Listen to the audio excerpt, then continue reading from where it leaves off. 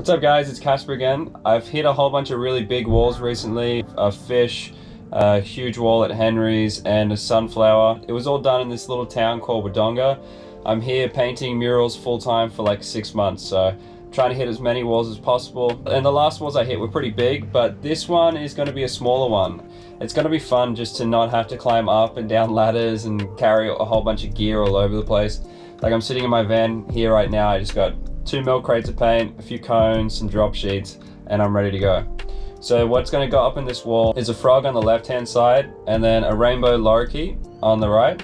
I chose these two, one because you see a lot of frogs and birds around in the local environment here. Two, they're just really vibrant. Frogs, the greens, oranges, reds, and the blending between it is really nice. And the Rainbow Lorikeets, I mean, the name speaks for itself. And this is going to be the start of a huge project. So I'm doing one mural here at the community center, and then just up here on the right hand side there's a big underpass, painting that whole thing. And then when you go through that there's a skate park, and I'm going to paint the skate park too. So this little place is called Baranduda, and they're going to get like a little miniature art walk. So I'm pretty keen to get it started, and I'm just going to get right into it.